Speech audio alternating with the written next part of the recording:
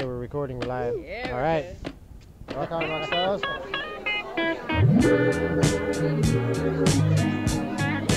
Love and a happiness. It'll take a while to get everybody calm down. Wait a minute, something going wrong. All I know is that I said, oh, I should have a mint, so I put one in there. 3 o'clock in the morning. It's the most terrible experience of my life. Hello.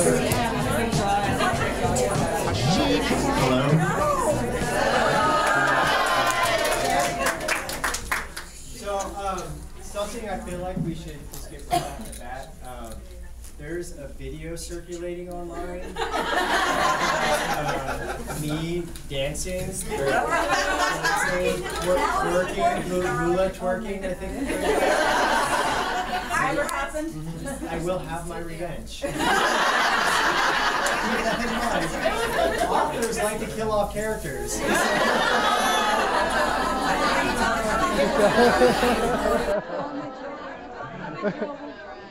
So, just so you know, I'm recording this whole thing. So, we're going to be slicing a video when we're done with this and posting it online. She's going to be slicing a video. I don't know how to do that. Okay, we are going to be, our topic, our panel is called, what is it called? What was it called? Anybody know what it, there you go.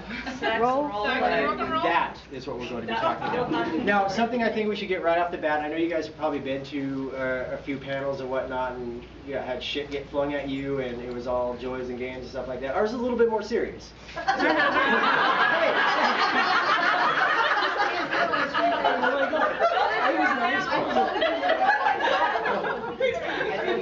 Yeah, we're being a little bit serious right now. Because we're actually going to be talking about sex, sexual identity, gender identity, fluidity, and in romance novels. So first and foremost, I want to make sure you guys know, my name is TJ Klune. I am a sex-positive, homo-romantic, asexual. I came out a few months ago, or actually a few weeks ago, on a blog post. The biggest thing I saw from that when I did come out as an asexual is that people didn't know what that meant. There was a lot of people that didn't understand the term asexual, had never heard the term asexual, and didn't understand how it could actually be a part of a sexual or identity. So, I'm TJ Klune, I'm asexual.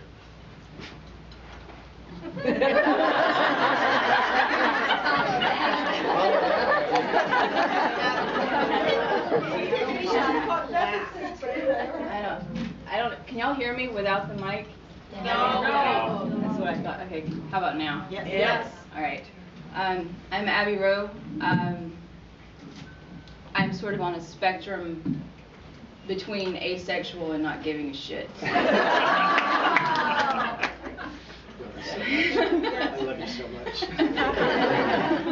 And that's, I think it's important to know that not everyone actually has their identity down to the 4th or 5th label, like some of us. It's okay to not know exactly what you are. I think that's another important aspect of what we're going to be talking about today. Reading books, writing books, helps people kind of figure out where they fall. And I'm still doing that. So it's good to know that not everyone is there yet. Hello. Everybody hear me? Mm-hmm. Yeah. I am S.A. McAuley. You can call me Sam. And I am a demi-romantic bisexual. And I discovered that through reading MM. And writing it has been another way to kind of figure out exactly where I was placed. Yes, so it's all your turn. Something I want to say to you guys too, we want this to be as interactive as possible, so if you have questions, don't understand what's going on, just want to say some shit, raise your hand.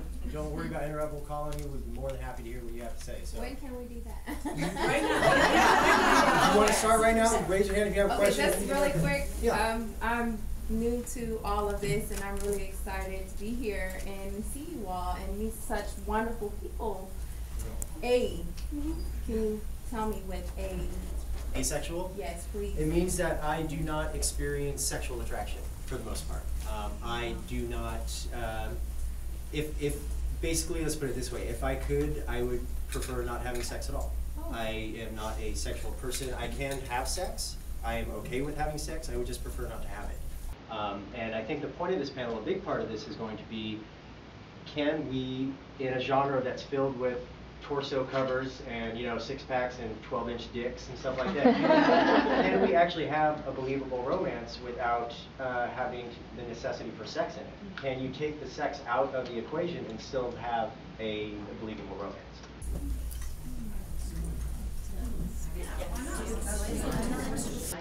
I'd like you guys. That's a good answer. How many of these people did you pay to come here? All of them. No checks accepted. I know, seriously. Cash only. But one thing we wanted to make very clear is that the genre itself, reading and writing, how many people here have discovered a new term or anything new with sexuality or identity that they didn't know before they started reading in this genre? Just a quick follow-up question. How many of you guys actually skim or even skip sex scenes when you're reading a book sometimes? Yeah, it does depend on the author, but have you ever actually skimmed? 90% of the depends on the author. Yeah, hold on real quick. It totally depends on the author. Okay, it depends on the author? It has to be integrated into the plot. If it's not integrated into the plot, it's not well written. Can the people in the back hear what she's saying? No. Okay, I'll repeat it. Get this microphone, see how far it'll reach into the crowd. It'll reach too far. Yeah. You got that? I feel really strongly about this. If it is not well written and it's not integrated into the plot, and into the characters, that I care about the characters, I will skip over it or I will just not finish the book. But if I care about the I mean, it's, Abby, you know what I'm talking about. Abby, you know what I'm talking about. Can you elaborate?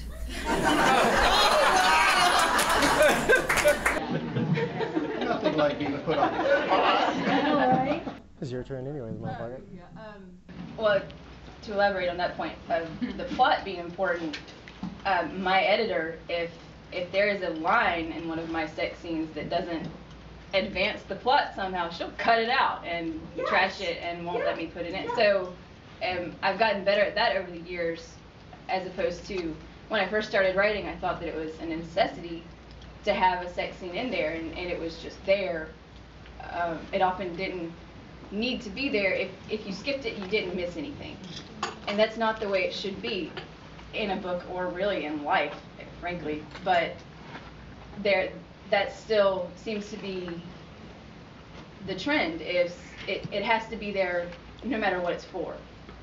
And I think one of the things that all three of us agree on is that it has to be important, and if it's not important, it shouldn't be there. And that seems to be the consensus in the crowd as well. Yeah, because you're reading a book that's 200 pages and it has 8 sex scenes in it. I mean, where's the rest of it? I mean, right, exactly. You know where that dick's going to go. What about the rest of the story?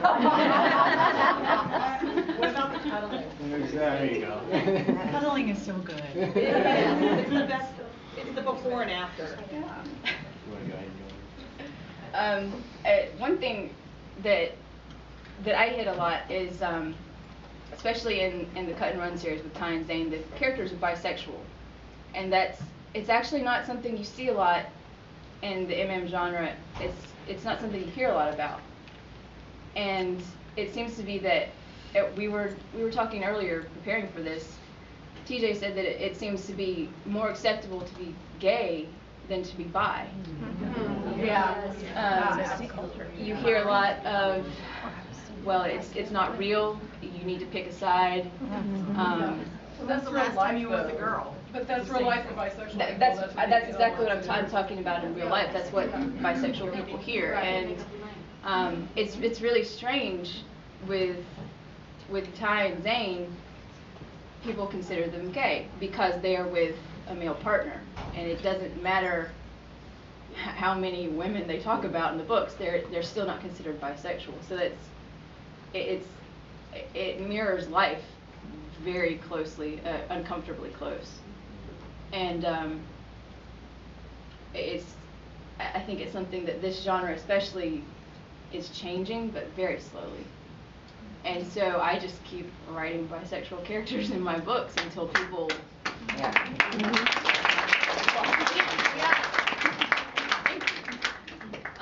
but I think it's important to have that representation in there, and not, in the last couple of years we've heard that word a lot.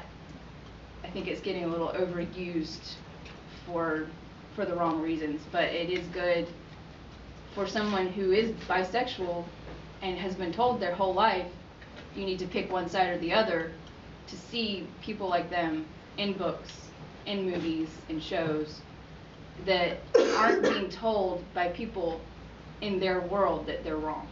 You hear that a lot coming from the gay community too, that bisexual people are that's the weirdest thing for me. You can grow up, go through your life getting ostracized for being gay, but you yourself can't accept, you know, a sexuality like bisexuality because you think that they're just sitting on the fence. It's very odd to me. Yeah. Like when my son came out to, you know, my husband and I a few years ago, like almost 8 years ago or so. And the one thing that I asked him, I said, well, are you sure you're gay or are you bi? I mean, like, you know, which way, you know, which do you prefer, you know? And he's like, no, I'm definitely gay. And I said, well, okay, if that's how you feel, that's not an issue with me. But I'm still, I don't know whether or not I believe he's fully gay, or I think or I'm wondering if he's more bi. Like I'm not sure which way he's leaning, and I'm. Well, I think that should be up to him too. Yeah. So I think that once he finds out, he'll tell you. Yeah. So I mean, he may think he's gay, he may think he's bi, he may think he's somewhere in between. But I can guarantee you that if you're open accepting, once he figures it out, he'll tell you. And always subject to change. Oh yeah, it can go. Sexual identity can change. I mean, if you told me 10 years ago that I was going to be standing in front of a group of people saying that I was asexual, I'd be like, what the hell are you talking about? So I mean, it can change. It definitely can change. I mean, you could be in your 30s and 40s and not really understand what you are yet until you hear a certain term that kind of rings true for you. So. I think he's actually leaning more towards asexual. It's a good place to be. Yeah. Just curious, when you say asexual, do you not, like, are you attracted to other people, or? I am attracted to mannerisms. I can be attracted, I like the way people talk. I like the way people think. I like sarcasm. I love sarcastic people, man. Right, but I can appreciate somebody's, you know, physical attributes and whatnot, but it's not what I look for. It really doesn't do anything for me. So, but I will say, I mean, yes, beard porn. I love beards. Beards are good. Beards are wonderful. Got one. Oh yeah. I think one of the challenges in the MM genre is that people can. I've seen more bisexual characters, but they're sort of bisexual, but sort of by inference, because it's like, oh yes, I was married, so you know you have a dead wife or a divorced wife, you know, so there's your girl, so it's not part of the character, out of the way, point. and then it's nothing but, you know, gay romance from there. And I think what would be interesting is to see more books that actually include a character that has a either physical and or like strong emotional relationship with both a man and a woman in the same book, and it's presented as, you know, sort of equally valid. But a lot of times it's there. I see somebody who's bisexual, but you never see one side or the other. Right, but if you think about that too, you see a lot of times when say that it is presented like that. Say that there's an equal opportunity. There's a guy that has a girlfriend, wife, whatever. You'll see people that write reviews and say, oh my God, there's girly bits in this book. Gross. I don't like this book anymore. Because, oh, 1 star. I don't even like this book anymore. That's a personal preference. You can, that's okay to do. That is okay to do. But at the same time, it's a choice. Obviously, you're gonna run into that wall. Still, our genre, we're getting bigger, but I'm worried that we're getting bloated a little bit. That we're so used to the same exact thing that anytime that there's something new that happens, it's kind of seen as, you know, well, I don't know if I want to go there and read that. So. And I think also you have to talk about that can be some fear on the part of the author of using the word bisexual, quite honestly. It's not an easy term for a lot of people to say or to think about, because they honestly think about a partner that is a cheater or somebody who can't have a monogamous relationship, where that's absolutely not the truth for people who are bisexual. You know, it can be somebody's truth, but it doesn't mean that it's everybody's truth. So we need to get past that. Yeah, other question? Yeah, well, as a fellow ace and writer, I just finished and published my book with an asexual character. And I just had a review, 1 star, and he says, no sex, only toys. Explain his asexuality. But I felt that book was so much easier to write because Bo was me and I was Bo, and I didn't have to force myself to do something I didn't want to do. And I know you just wrote yours, and do you feel the same way? Oh, yeah. It was actually, honestly, quite liberating to write Gus in How to Be a Normal Person, which is out today. About 2 weeks ago. Shameless plug. It's cool. It won't be the last. But here's the thing, it was, because it was cathartic for me to be able to write a character like that, because, and I honestly think it's going to be interesting to see the reactions from readers when it comes down to that. Good.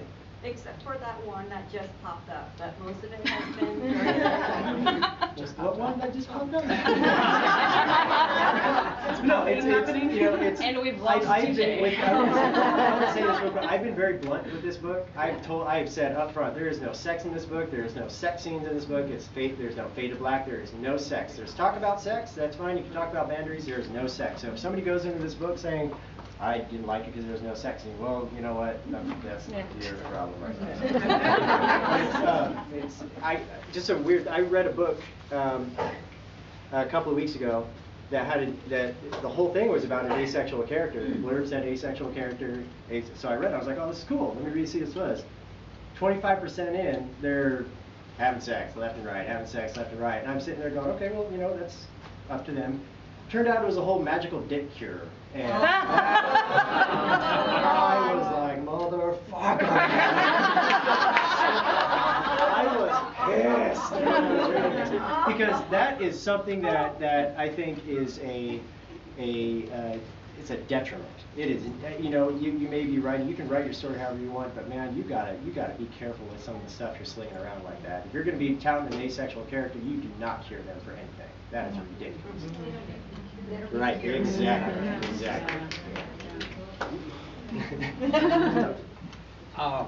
You know, you talked about the gay community as a whole, that we are as much prejudiced as, seems to me, as anybody else about differences, and especially political stuff. If you're not, you know, towing the line, you know, you can't be gay. Kind of thing. Right. I think it came from it started maybe from a defensive standpoint, that we wanted to solidarity. Right. Exactly. You know, where it's us versus them and whatnot, and I think it's morphed into something that's a little. It's getting very bitchy. Quite honest. I mean, you gotta with SCOTUS coming out with the gay marriage ruling and whatnot, then you have, you know, what's her nut, Kim Davis, and you know. But I think that it's still a lot of an us versus them mentality, and it's unfortunate that we're living in 2015 and shit like this can still happen. I mean, especially in the U.S., man. That's just it's terrifying to think that there's people like that can still be out there right now. What's been the response from the gay community for you coming out? Like, have you had negative? You go out of your house enough to, you know. Emails and stuff like that. It has been, I will say, it has been 99.9% awesome and wonderful and accepting. There is that 0.01% that I don't give a flying fuck about, because they can go fuck themselves for all I know. But it has been amazing. It has actually been extraordinary, the reaction that I received from this. There's been a lot of people that have written to me saying, this is something that I have never really thought of for myself, but it makes sense for me that I am this way. And I've been very careful to respond in that regard, saying, oh, perfect, I'm glad you figured this out about yourself, because it's just because you think you're a certain way doesn't mean that's necessarily what you are. You need to look into it. You need to research. You need to take a look at it, because it could be physical, it could be physiological, it could be something completely different other than this, but it could be. That's why labels suck. Labels suck, man. They really, really do. They suck. They right. change. But I will say, let me say that with a caveat though. When I was able to actually see a label that made sense for me, it really felt like I felt good, man. I felt like there was a relief, a weight off my shoulders, that I didn't have to have these expectations that, you know, that okay, I'm a gay man, I'm gonna have to have gay sex. So it felt good. Yeah, don't always be so quick to label yourself, but find something that works for you. I think that segues nicely into we've gone over asexuality, bisexuality, but there are others that the people like me that are sort of in between and don't know what the hell they're doing. That's one of the things that Sam was going to talk about. She's got several characters that hit those other points. If you want to. Yeah, so demi-romantic, it's a term that I apply to myself, but it's one that I think probably a lot of people have no idea what it means and probably have never heard it before, demi-romantic or demisexual. And that idea is, you know, there's a character in Ruin Porn. I don't know how many of you have read that book yet, the one that I co-wrote. Thank you. The one that I co-wrote with Joe Peterson, and there's a character Richie in there who is pansexual and demisexual as well. And for him, that means that he does not have sexual attraction to anybody else unless there is a level of trust and a strong relationship there. It's not like he can walk down the street and look at somebody and pop a boner. It's just not what he does. But he is also pansexual. He's not interested, he doesn't care about the gender of the person that he falls in love with. And I think both of those are important as well, to understand the pan side and the demi side of him. And for me, writing the Borders War series was an incredibly enlightening experience. I'm 5 books into that, and the main character, Merc, is one that has taken over my head. And it took me until the end of the 5th book to have a light bulb moment where I went, oh my God, no wonder he hasn't fallen in love with Armies, because he is demi. He needed to get to know him as a character before, or as a person before he was able to fall in love with him. And those identities are ones, the demi side is one that I identify heavily with, and it's one that I would like to see more in MM, because we have a lot of going straight to the sex. And I think there are a lot of people that are not interested in going straight to the sex pieces of it. They want to see the relationship, they want to see the building of trust and confidence. Yeah. What was the thing you found, the definitions of all the different, do you remember it? I can find it on my text messages. We'll come back to that. I know, it was funny too. I think while she's looking it up, I think we should just apologize, or I should apologize for myself. If you get offended by cursing, you should probably not. I get that, so if you do, I mean. The thing that you said about sex, though, where if you got the 2 characters that were getting to know each other. Now, I've done that for like 8 chapters in a book, and then all of a sudden they fall into bed and they're like, oh, there just wasn't enough sex in this book for me. And I'm like, oh, it's frustrating. Yeah, because you either do or you don't. There's a very fine line between too much and not enough that I don't think any author can hit. No, there's no perfect place for it. There's too many readers with different preferences, and I think frankly you just got to write you. And people who will like it, people who don't will move on. All right, so I found it. So I don't know who this is that tweeted it originally, but I sent this screenshot to both Charles and Abby when we were talking about this. So this is Yuri Hawk from Twitter who posted this originally. So this is definitions of different sexualities. Straight is fuck that. Gay is fuck this. Bi is fuck you and also you. Pansexual is fuck everything. Demisexual is fuck you in particular. And ace is fuck no.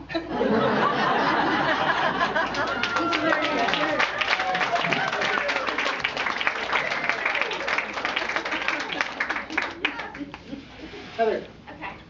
Hello. I have a couple things.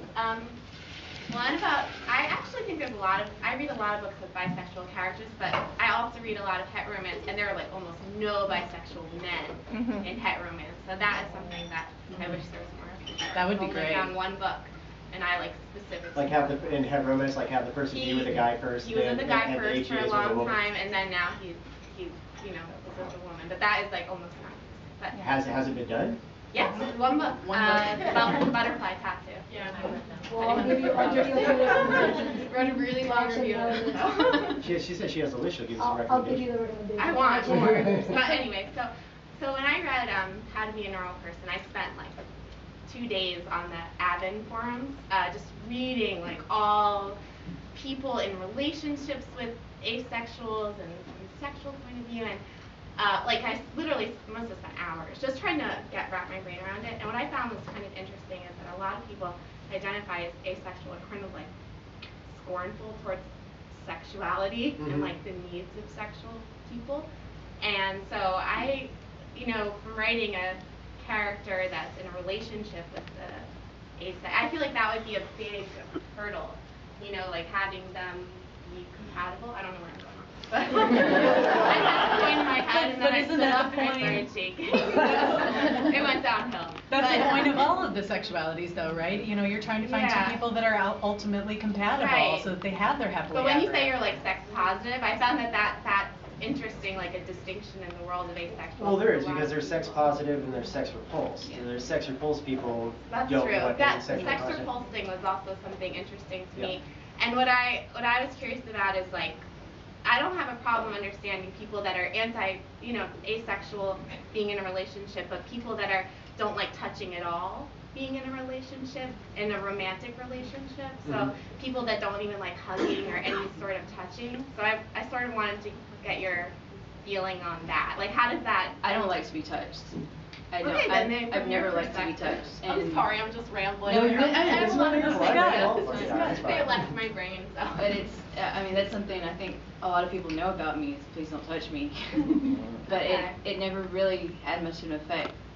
When I liked my husband. Old history. But I think it just depends on individual personality. I mean, there are some people, like these two touch me all the time and they don't get hit anymore. Don't worry, but so you can be sexual and just not like touching, and it's just totally separate. Yeah, I mean, I think I don't know. There's a spectrum. That's why they call it the spectrum, because there are people who are very cuddly and would rather only be touched by whoever will cuddle them, and then there are people like me, don't fucking touch me. And I think that people make it work. If you want to make it work with someone, you make it work. I think it would be what you were saying, a story from point of view of the partner. Yeah. That would be an interesting take on it. Right. Okay. Thank you. That made sense. Yeah. So the Twitter answer about fuck this, fuck that, and fuck everyone else already partially answered my question, but in a more scientific way, all these definitions of asexual, demisexual, where do they come from? Are they like medical definitions, psychological definitions? Where did you, for example, learn about it for the first time? I don't think we're qualified to answer because for me, I don't know. So, because for me, quite honestly, I found out about being demi through Tumblr. I mean, I don't know. That was the first time I heard the term, and I looked at it and I went, this makes complete and utter sense. But if I hadn't been on Tumblr looking at porn, I wouldn't have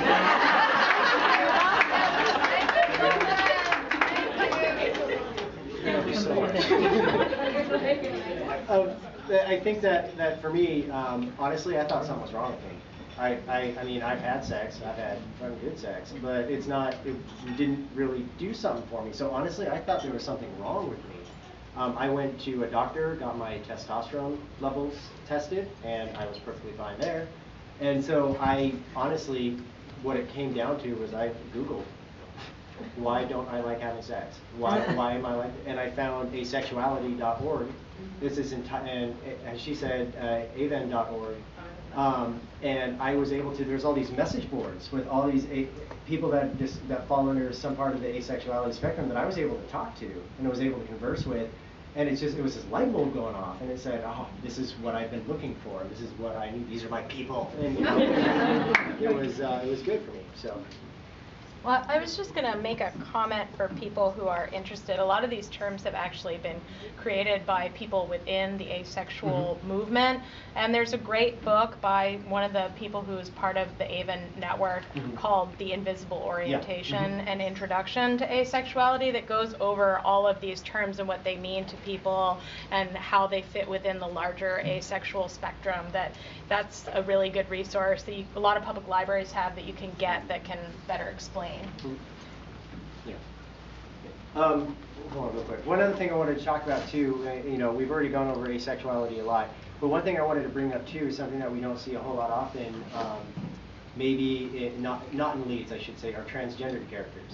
We do not see transgendered characters in leads, and that's something I think is something I think it needs to be brought more to the forefront. We had Corey in The Art of Breathing, who is identified as bigendered or gender fluid, and I plan on making them the lead character in the sequel, in the third book in the Tell Me Drew series.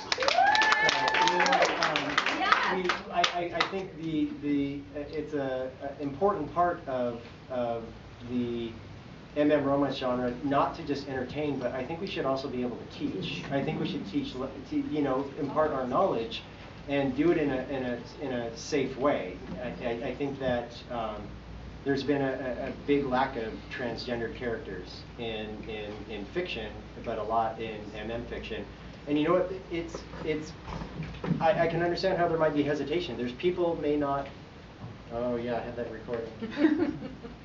Just like right at us. I don't think it's recording anymore. Just talk. Okay. It's recording. I think that with I think that there's a big stigma there. I think there's a big stigma when it comes to transgender characters, because I think a lot of it comes from the fact that people will be thinking, okay, they're just transvestites, or, you know, I don't want to read about a guy in a dress, you know, having sex, wearing women's clothing, something like that. I think it's a mistake that I think that should be more acknowledged. I think we should see a rise of more transgendered characters, not just in secondary character positions. I think that they need to be brought and have their own stories told too. You got a couple more? Okay, yeah. No, go ahead. Well, you know what, we got you, so it's okay to come back to you, because I got some people in the back. Yeah. I didn't have the vocabulary to describe it at the time, but it turns out that one of the characters from the first book I ever published was a biromantic demisexual. And one bit of feedback I got was that they didn't believe that he'd gone without having sex for 10 years. You know, he was 10 years from his last relationship before he met the other romantic lead. And I wonder, is it that our genre kind of suffers this queer as folk syndrome where men are portrayed as this hypersexual animal that always has to be banging something? Yeah. Well, I think it is, yeah, definitely. I think it's with you said it best, the queer as folk syndrome. I mean, when that show came on, it was revolutionary for what it showed. It was very frank and graphic with this depiction of sexual relationships, but it also treated every character like a whore.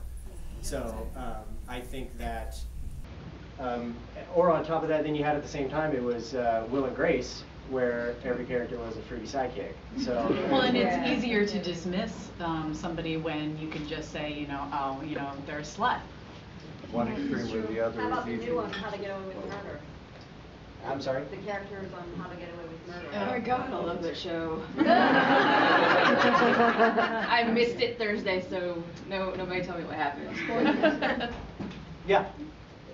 This is actually for anybody in the the room. I work with an individual who's transmasculine and in a relationship with a woman, and they're looking for literature about, and it can be fiction or nonfiction, about themselves, and if anybody has any suggestions. I do, and I'll get with you later. Oh, look at that. Love that. Thank you. Awesome. Yeah, yes.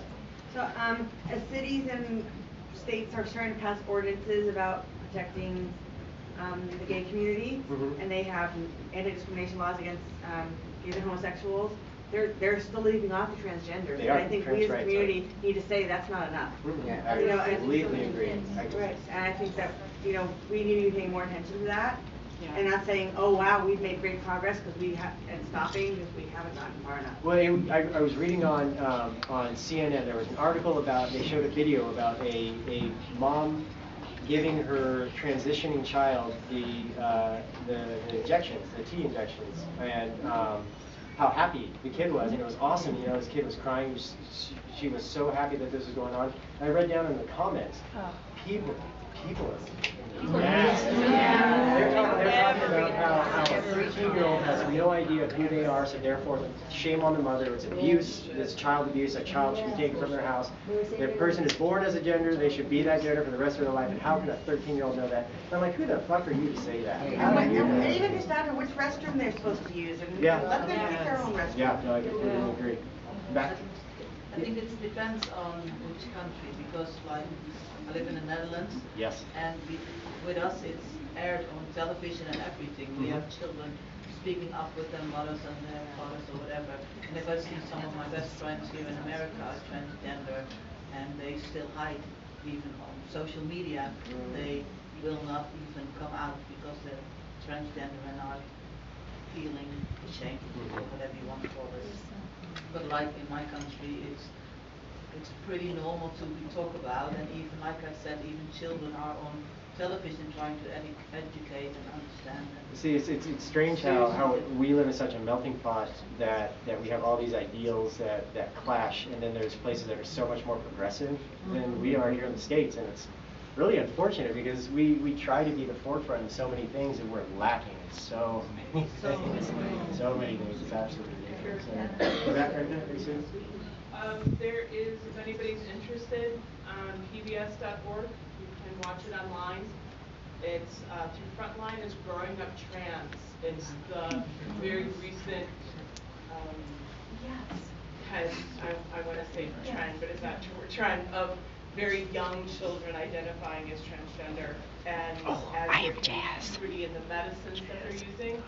It's set out of the Lurie's Children's Hospital in Chicago. They have a dedicated unit there that is just for transgender children and teens, and it's a really interesting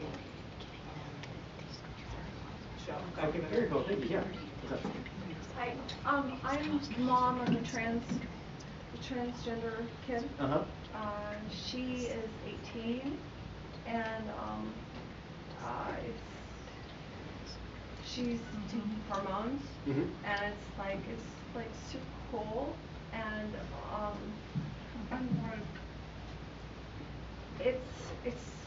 it's been difficult, but it's like she's gonna have surgery. She's going to the University of Oregon, and she's gonna have surgery. Yeah. Scary but cool, right? Yeah, and I'm a single mom, so I do everything, and yeah, I'm like incredibly proud. Good. But yeah, so anyway, if anyone ever wants, and I'm super like involved, and I think that all the kids should like be young adult. I'm really into the kids don't have anything to read. They need to have something to read. Yeah, it's that piece of representation matters. Yes, exactly. So so when she was like young, she didn't have anything to read. So anyway. Well, hopefully we'll get there. That's the main reason that we're talking about this, is because all of these different points that we've hit, you know, they're vastly unrepresented in fiction, and people need to see themselves, and that's really the main reason we wanted to talk about it, because frankly, I'm really pleased that the majority of the room knew what we were talking about. We were wondering if we would have to give definitions and stuff. So, I mean, I think it's extremely important what we're doing. We've hit time. We were going to leave time for a little Q&A, but. Well, so let's put it like this. If you want to stay, because I don't think there's any. We've got 13 minutes. Oh, we got 13 minutes now. Okay, so you want to do just a couple more quick questions? Yeah. And then we can try to do it that way. Let me take. I'm 38. I'm a virgin. For a long time, I thought something was wrong with me because I had no desire. So today's made me really. If you make me cry, it's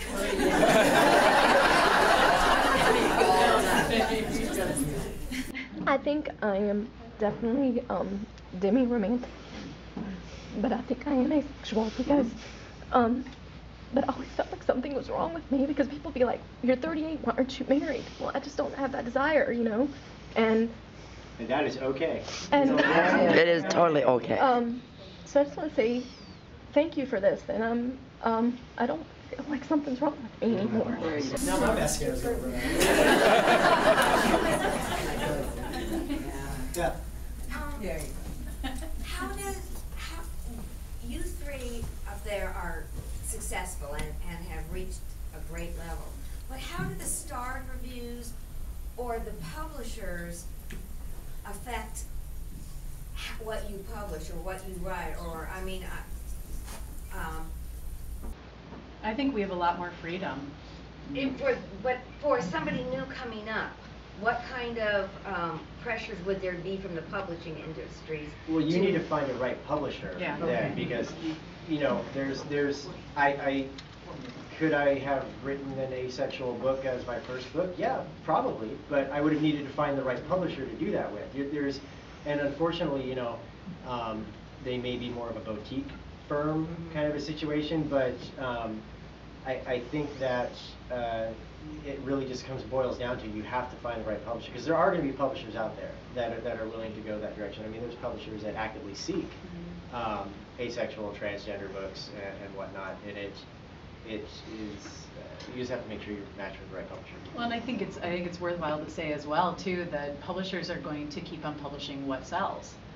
And what sells is what the readers are buying. So if what you're interested in are books that have less sex or that have a diverse characters in there, then continue to buy those, continue to support them, leave reviews, contact the publishers and let them know that's what you want to read. That makes a difference.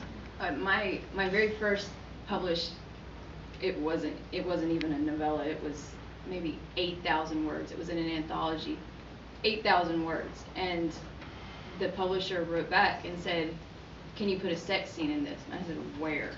And I refused to do it. I said, "If you don't want it the way it is, you know, don't take it." And that I was shocked because I thought that the story was more important than the sex, and the publisher disagreed. But they did take it because, quite frankly, they were desperate for those 8,000 words. But I think starting out new, if I had been less stubborn, I probably would have done it, thinking that that's what I needed to do. And I think a lot of people fall into that. They think, well, this is the only way I'm going to get my work published. I'll do whatever they ask for. And then that's where the trend comes from. That's why there's so many books now and so many authors think they have to have that sex scene. And you just have to be, if it doesn't fit, then don't put it in there. And wow, that came out way wrong. Very right. But still true. Yeah, what we can do now is, I know this has been really good talk. It's been kind of heavy. But what we can do now is we can talk about, if you guys have questions about our books, we can do questions about anything on that. Oh my God. Ask them all. It's not a question, but I have to say my favorite sex scene was with Paul when he was, strutting towards the bed and he fell. Thank you. No sex? Nope. Face. I think sex can be sexy, but I think it can also be really fucking awkward. Yeah. Especially when you're having sex with somebody for the first time, it's going to be awkward, man. It is going to be awkward. So I think it's more awkward most times than it is sexy. You're right. No, Yeah. so that's why I wanted to put a little bit of realism in that, because I'll be quite honest, it's pretty much me going. I try to be, if I'm in a situation, if I ever had been in a situation like that, I would try to be sexy, but it is not sexy.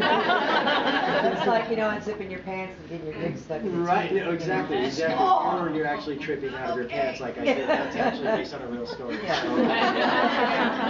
So, That's reality. Yeah. Sorry, I'm so short back here. Moving forward, can you tell us what we're getting next and when and all that?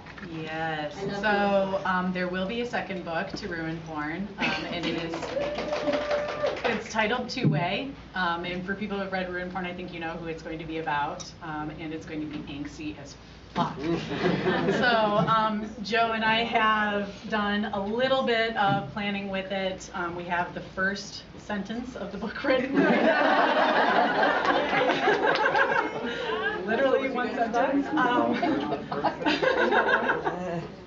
It's a really good sentence. Solid sentence. That is amazing. So, you know, hopefully early next year. I don't know, Joe. Sure. Sure. Why not? We'll go with that early One next year. sentence a month, you'll get it. Yeah. Okay. 2 questions for you, Sam. One, your maker jocks. Yes. Yes. Maker jocks. She owes me maker jocks. Yeah. I know. Okay, so I know I've said this before probably to other people, but I have a second book planned. It is titled Somebody I Used to Blow. Yes, I know, it's still the same title, and it will be Micah's book. So yeah, that I just have to get through a couple of other things. The Borders War, quite honestly, getting through the Borders War and getting those published in January is going to free up an amazing amount of my time, because that's dominated my last year and a half, quite honestly. And then the other one, like, it doesn't really need a sequel, but if you wrote one, I would. Which one? She hadn't said it yet. I hadn't said it yet. Sorry. Title, I'm like, what book is that? Calm down there. Seriously. Embarrassing. Where Wishes Go. Oh, yeah. It doesn't need a sequel, but if you wrote one, like, I will be. Sorry, I Oh, didn't thank hear the name. you. No, Where Wishes Go. Oh, the one that just came out okay. 2 weeks ago. So Where Wishes Go, I actually have about 15 extra scenes already written. There won't be another book, but I will be releasing those scenes as freebies. Yeah, well then it keeps me. Okay, sorry, I should be asking questions. Right? Okay, yeah, go ahead. Will the rest of Cut Not Ever Cut on audio? At least one of them is up for pre-order now. All of them. And Chalk and Off. Yeah. I think there's a third one that I don't know. They don't tell me anything, but they were all contracted together. They're producing them bam one after the other. So in the next, I would say maybe 12 to 18 months, all of them should be at least available for pre-order, if not out. What's coming next from you, Evan? Well, thank you. The next release is December 21st. It's the next Sidewinder book. And after that, I'm taking a little bit of a break right now. I'm working on a couple of things, but I have one sentence of several books back.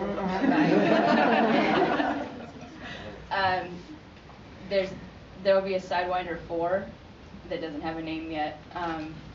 There's one I think I talked about 2 years ago in Atlanta. It was a Christmas story that I was working on.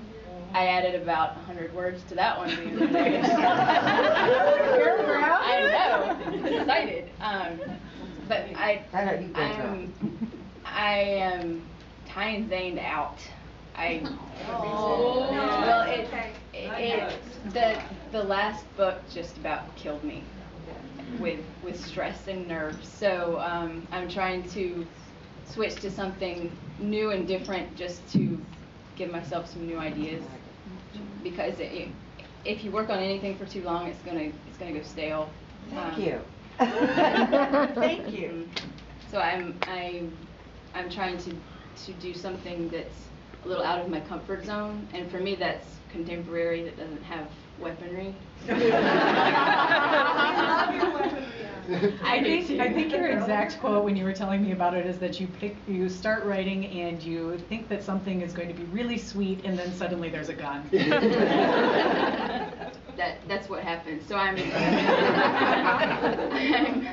trying to that Christmas story will probably be the next one that I finish, because there's no chance of a gun in that one. But I'm trying to do some different things just to keep it interesting. Yeah, go ahead. Yeah, no, just regarding the audiobooks, I think now Stars and Stripes is up for pre-order, Touch and Go, Shock and Awe. Okay, so the Touch and Go is out now. That's new. I think. So there's 3 up for. So they're getting them probably by Christmas. Then they'll all be at least available. Okay, so let's see, 15th of December, Stars and Stripes. Same date, Touch and Go. And 18th of November, Shock and Awe. Okay, well, that's all from UK. Oh, absolutely. So I don't think Sam, you don't have any audiobooks out yet, do you? No, I do not. So this is more for Abby and TJ. Have you guys been surprised at how popular the audiobooks are? Oh. Let me tell you about the freaking audiobook. I have fielded at least 200 questions about audiobooks over the last couple of years because Riptide wasn't producing them. People are obsessed over the motherfucker. I've never. I refuse to listen to them because I've been asked so many questions about it, but people love them. And I understand that, you know, if you've got a long commute, if you've got something going, you can hop in that audiobook and listen to it. But I have the tracks, or I think it's cut and run that I was sent. It got uploaded to my iPad and started playing on my car radio one day, and I could not hit that stop button fast enough. Same exact way. Hearing your own narrated is weird. I was in the car by myself blushing furiously because they read the title page to my book. Like, I'm not going to listen to this. Absolutely not. But people love them, so thank you for buying them. No, it's cool. I've been actually surprised how big of a market there was for audiobooks. Well, and that's just it. You find that there's almost like groupies that follow certain narrators because they